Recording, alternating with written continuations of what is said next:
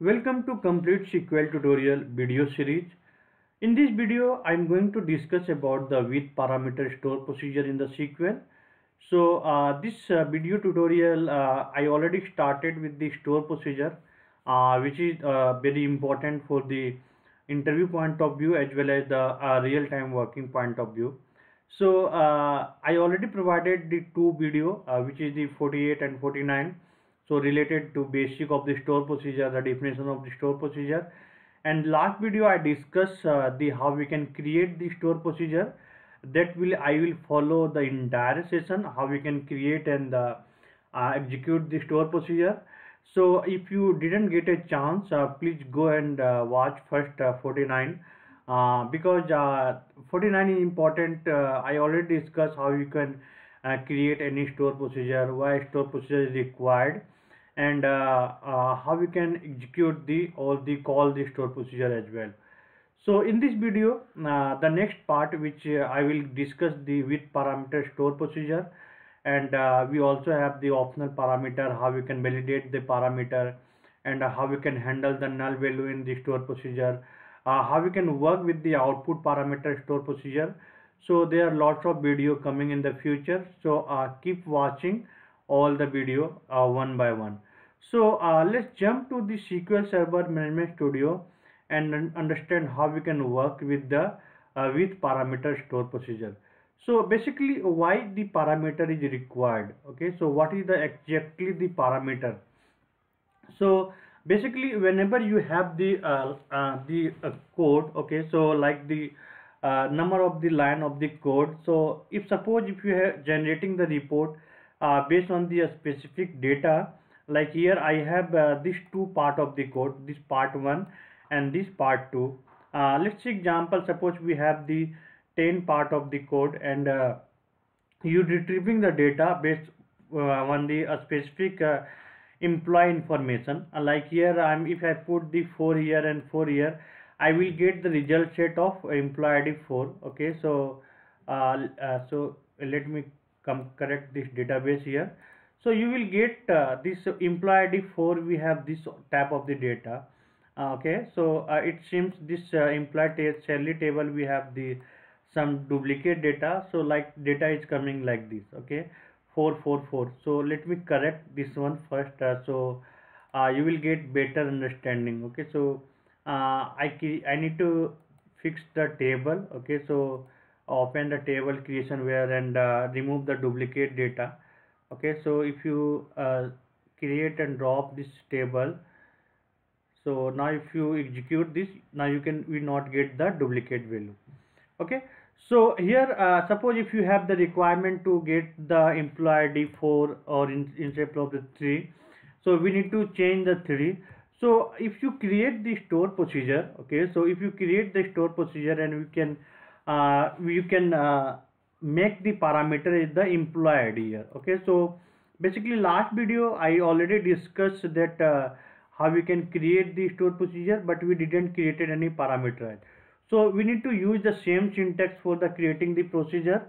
So as the syntax is create procedure, okay, PROCED procedure, and we need to give the procedure name, like I'm giving the with parameter. Okay,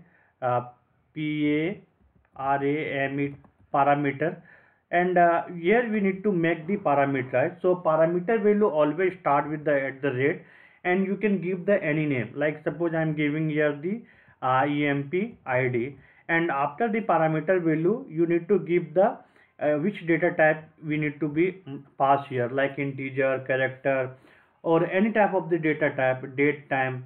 So whatever you can pass, that value you need to be accepted by the store procedure. Okay, now again you need to close the bracket. So last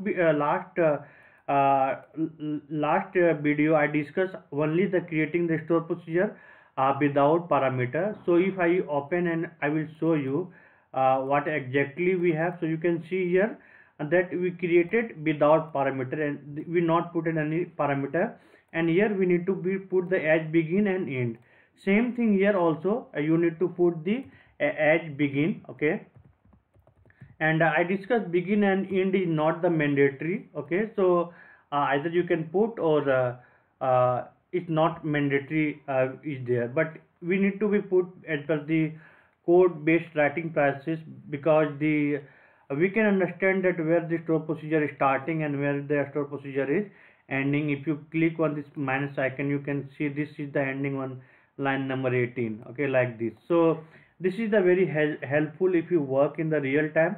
Now my next step is the whatever the parameter value you created, you need to be put here, okay. So so whenever the store procedure is run, they basically pass the value here and they replace it.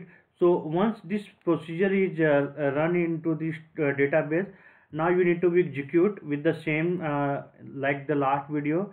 Just you can put the execute, okay. And there are two way you can execute this procedure. Just you can put the execute procedure, and after that you need to pass the value like something like this. Or an alternate way, same thing you can also write. So like this procedure name, and whatever the parameter you pass, like equal to 3. So this will be also work, okay. So both execution process will be same. So either you can simply pass the value or simply pass. So this process will be very helpful when you have the multiple parameter like 100 or like 10, 15, 20, okay. So once you execute this value store procedure, basically you will get the all the information of employee ID 3. If someone from the other country or other developer, they try to execute this data, so no need to open entire code, okay. So no need to open the entire code. So just they select and change the here the value, okay. So if you create the parameterized value, it will be help to the developer as well the other other process as well. So basically whenever we retrieving the data in report, okay, so we need to make the parameterized. If you can see the drop down box, if you generate the any type of the report.